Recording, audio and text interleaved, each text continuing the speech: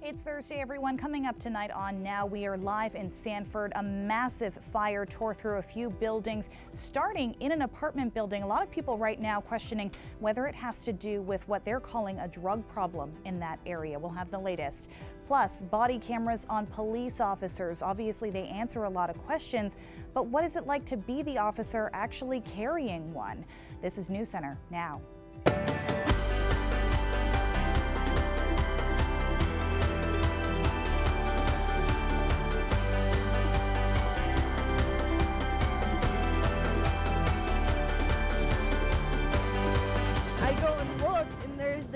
There's this big fire. Like, it sounded like glass broke.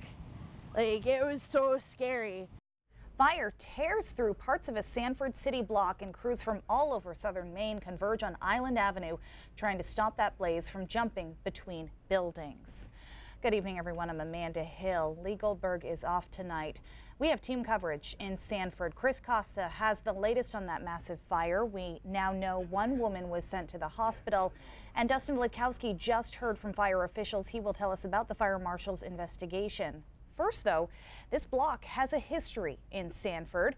You may remember a mother who wanted to take her street back from the drug dealers she suspected were selling in a school zone. With help from her friends and neighbors, Carrie Ziegel brought awareness to the problem. A few weeks later, Sanford police arrested a suspected drug dealer for trafficking drugs in a school zone.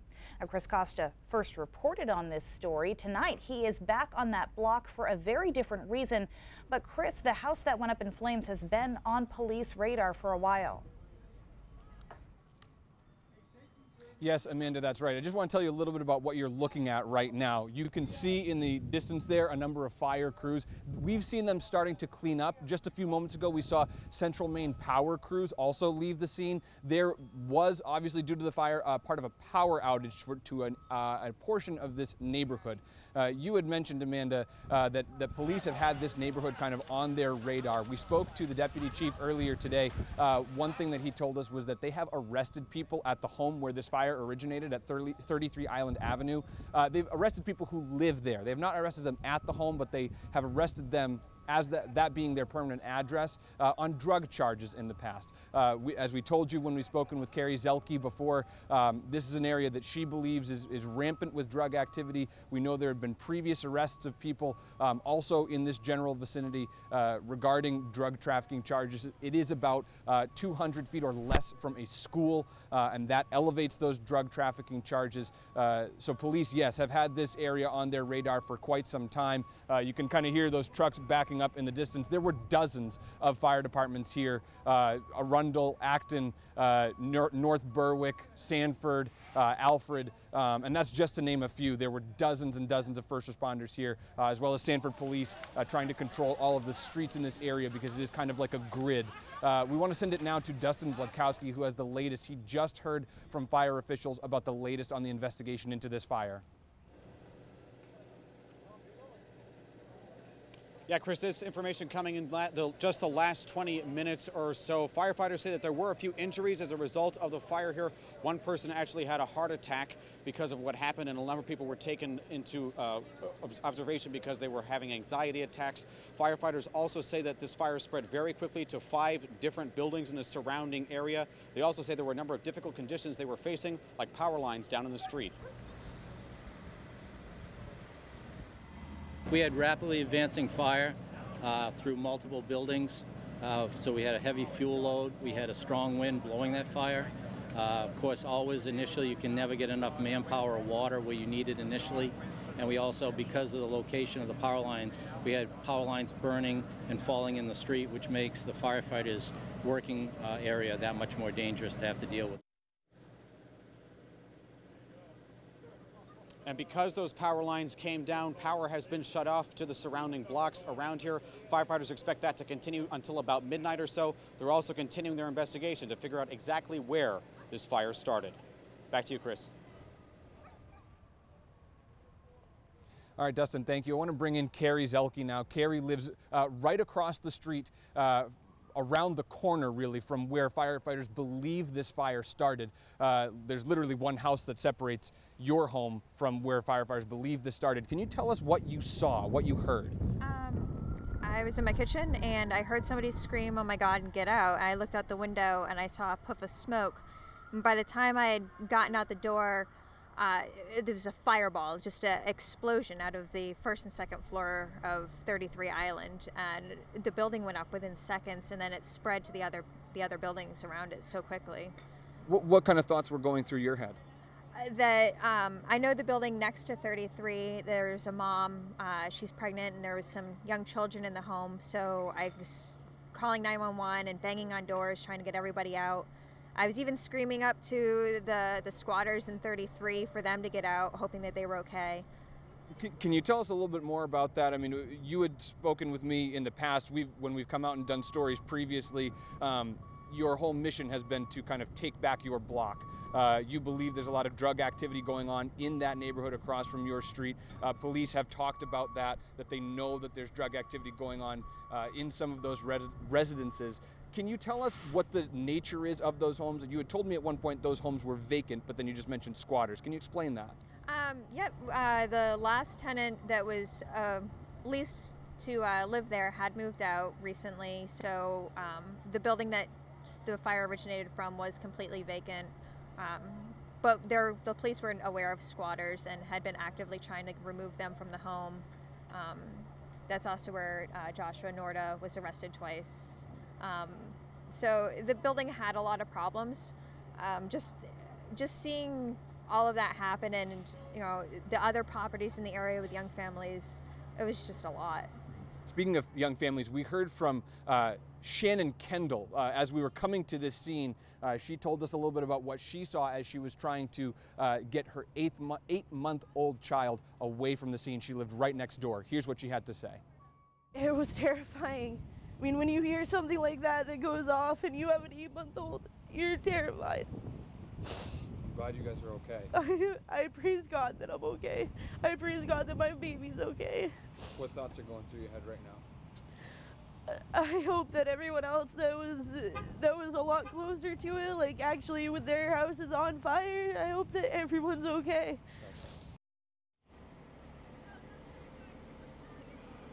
So I want to bring Carrie back in now. Carrie, do you know, and we'll have to pardon some of the noise from one of the fire trucks coming in from Dayton here, but do you know any of those people who had been squatting in that home nearby? I only knew of one gentleman. His name is Frank. Him and his girlfriend were on the 3rd floor, and he's an older man. They were able to get out with their 2 dogs.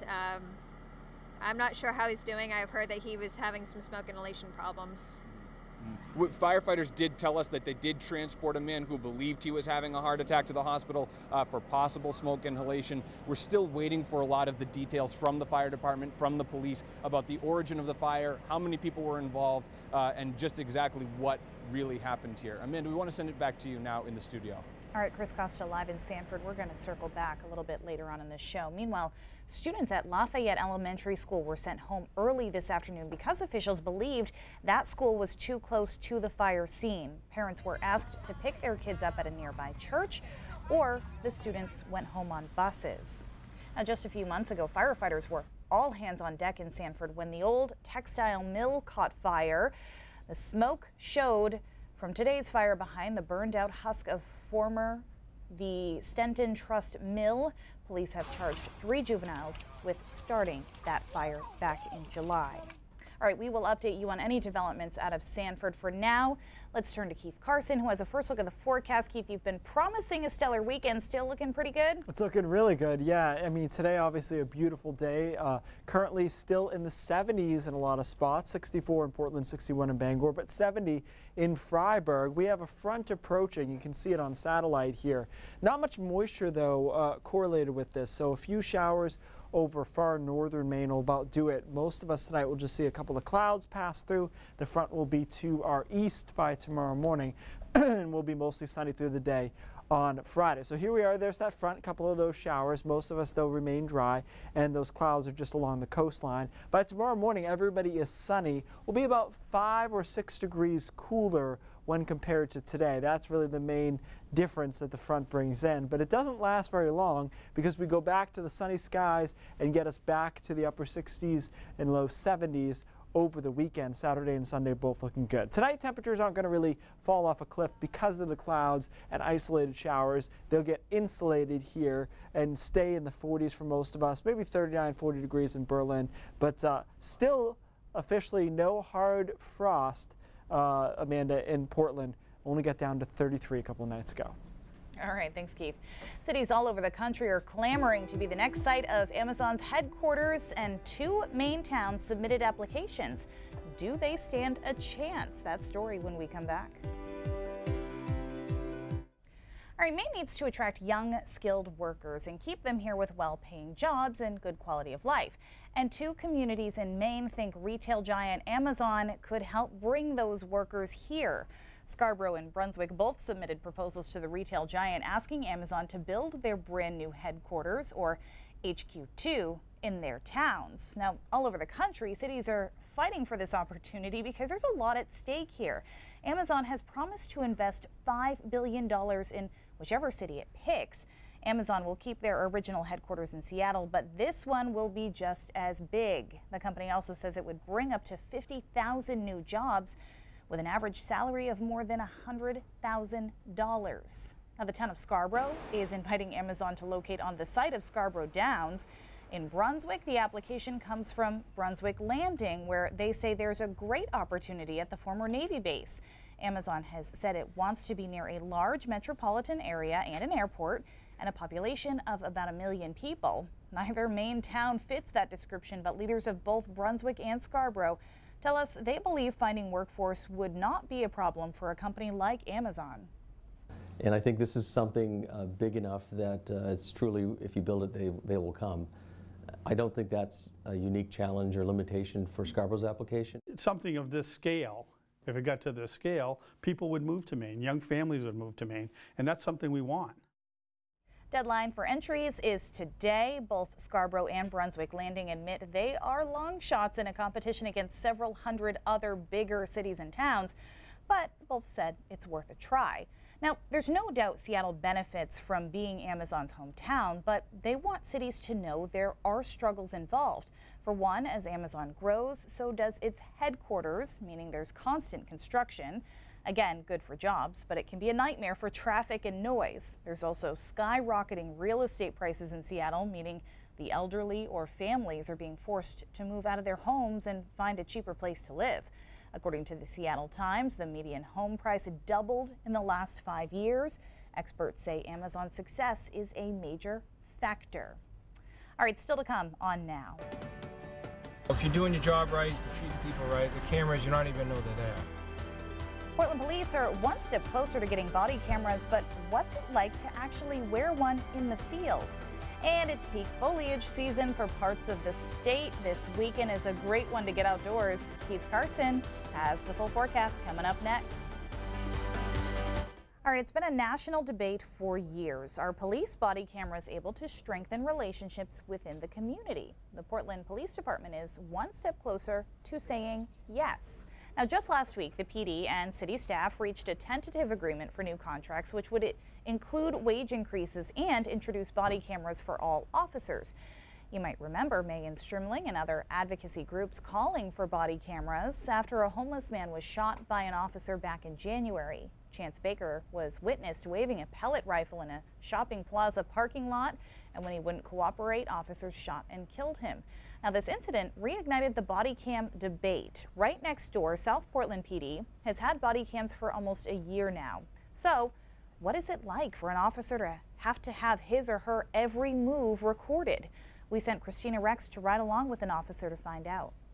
It's as easy as 1, And we basically sign them out with this. 2, This one lit up. 3.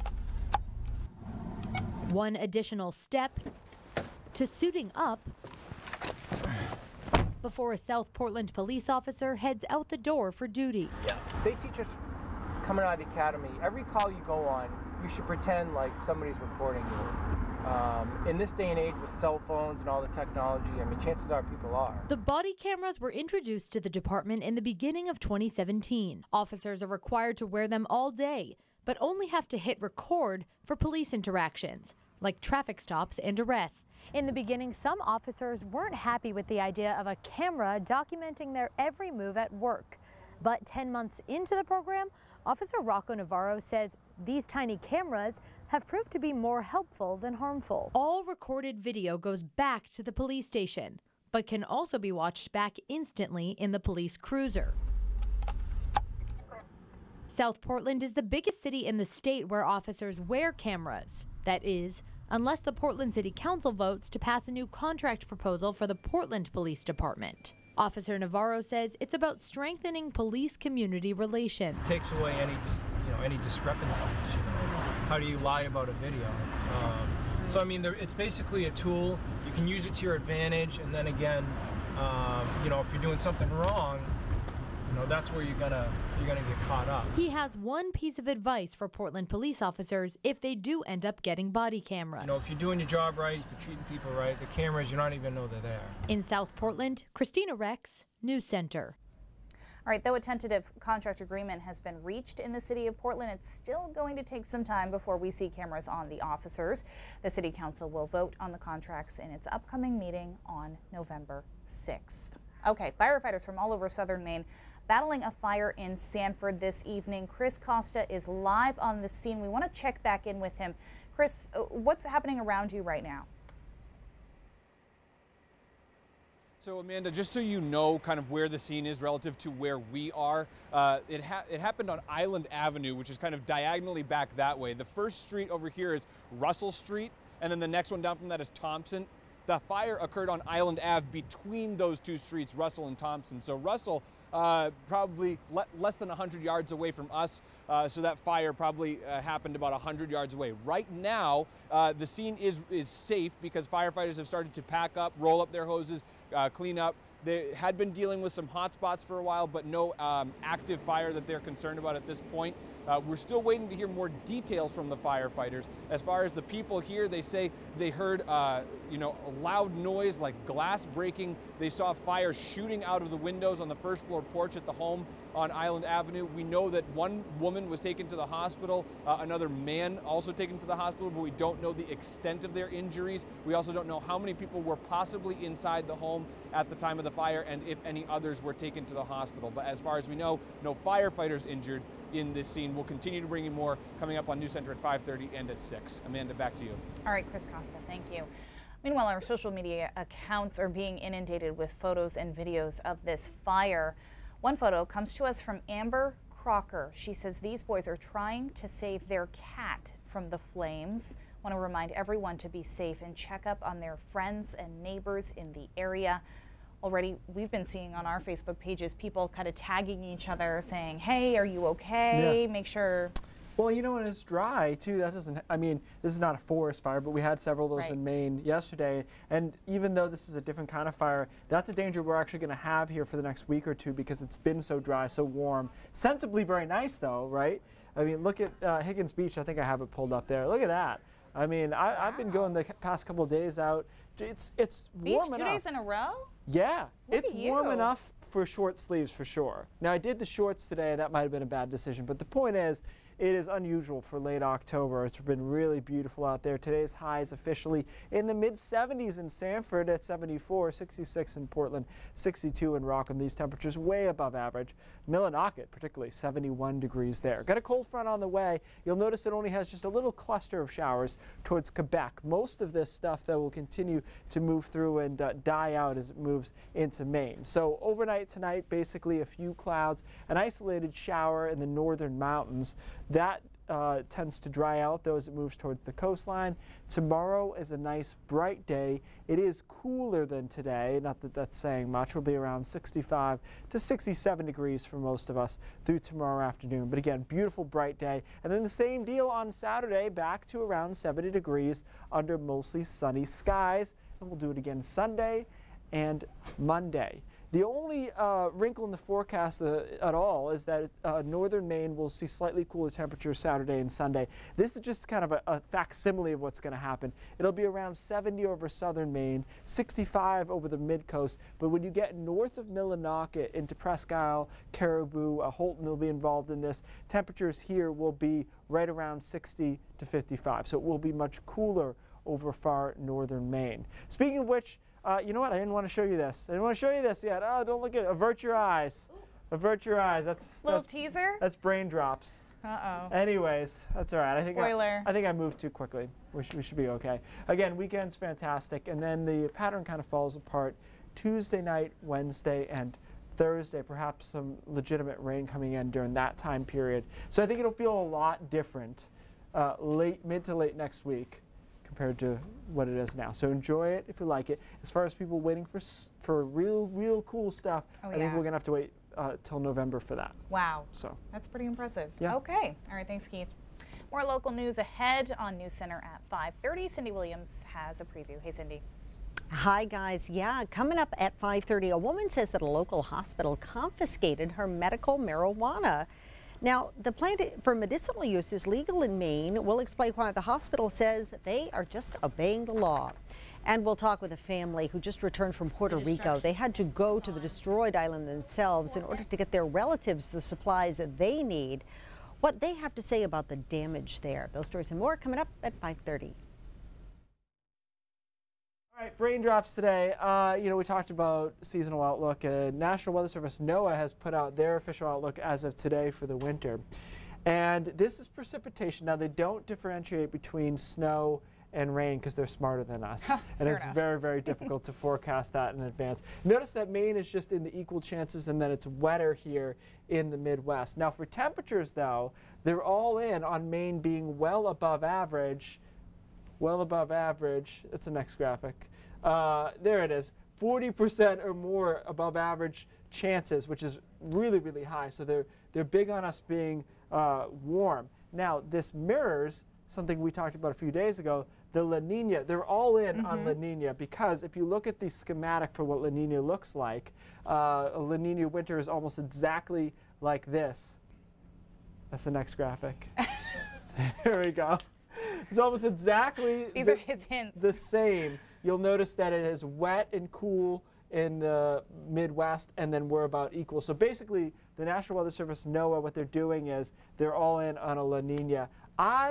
Myself, I'm not as big a fan of this forecast. So we come out with the seasonal forecast every year, me, Todd, and the rest of the gang. Right. We're cooking that up right now. I don't think it's going to be the same as what NOAA has out here. Interesting. So, okay. That's what makes it fun, because seasonal forecasting is difficult. So who do we trust more? I don't know. But either way, more precipitation, it seems like. Yes. There's no more graphics. That's it. We're done. Everyone can relax. News Center at 5:30 starts right now.